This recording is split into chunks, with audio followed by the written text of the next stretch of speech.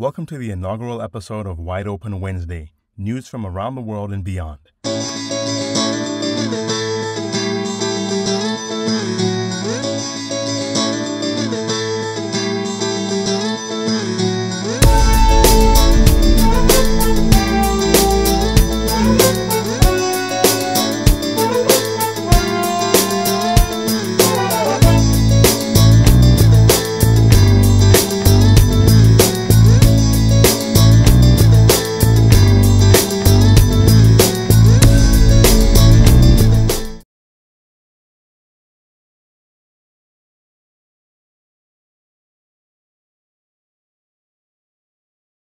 In a story that never received much attention in local mainstream media, Nathaniel Taylor, the actor best known as Rollo Lawson, the street-smart best friend of the son of the 1970s sitcom Sanford & Son, has died.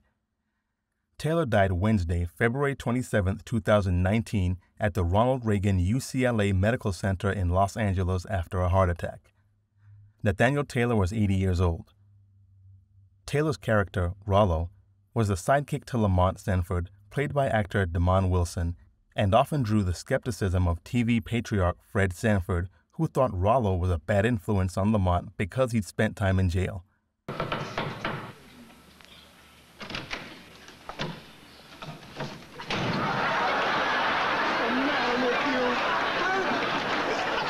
on in, Rollo. Is that Rollo? I didn't know you came out in the daytime.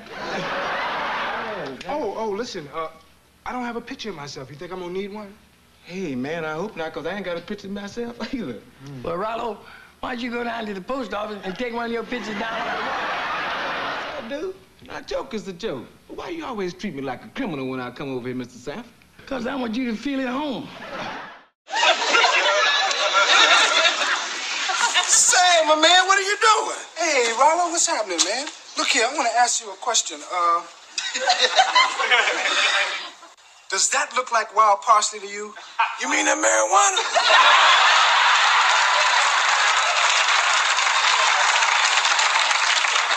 Say, look here, baby, it's just about ready to be harvested, too. Yeah, well, just stay away from it, Rollo. Hey, man, don't worry, it's enough for everybody. Rollo, just stay away from it, now. Now get in the house. Don't smile. Get on in there, brother. Please don't smile.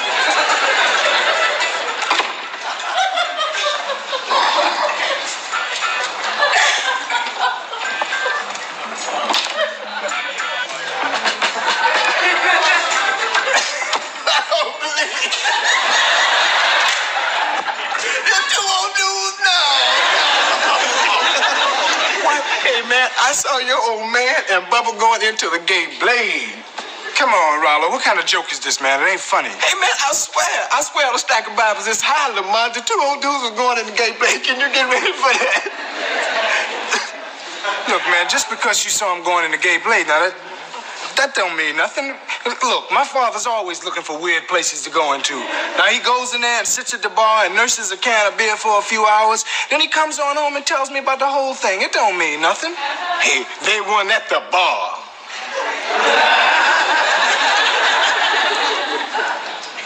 Well, where were they? They was tucked away in a corner. Well, they probably just wanted to get a better view of the place, that's all. And they was wearing dark glasses. Hey, look, Rollo, you talking about my old man now. Hey, baby, look here, I'm just telling you what I saw.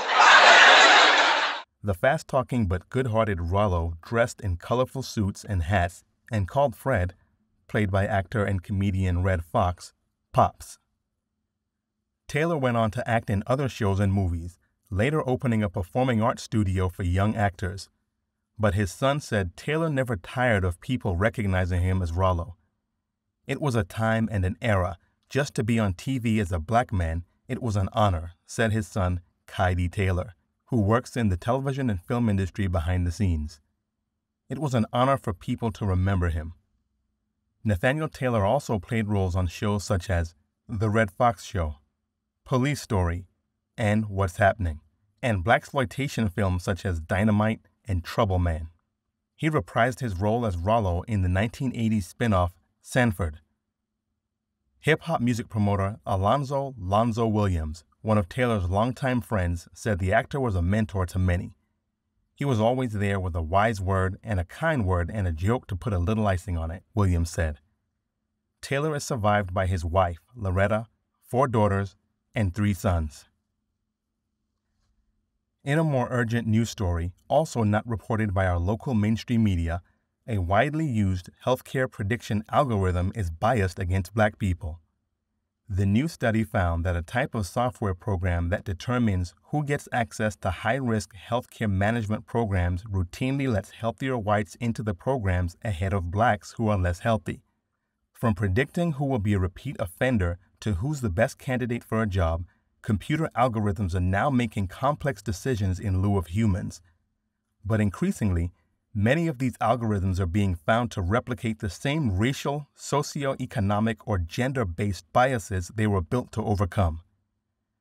This racial bias extends to software widely used in the healthcare industry, potentially affecting access to care for millions of Americans, according to the new study by researchers at the University of California, Berkeley, the University of Chicago Booth School of Business, and Partners Healthcare in Boston.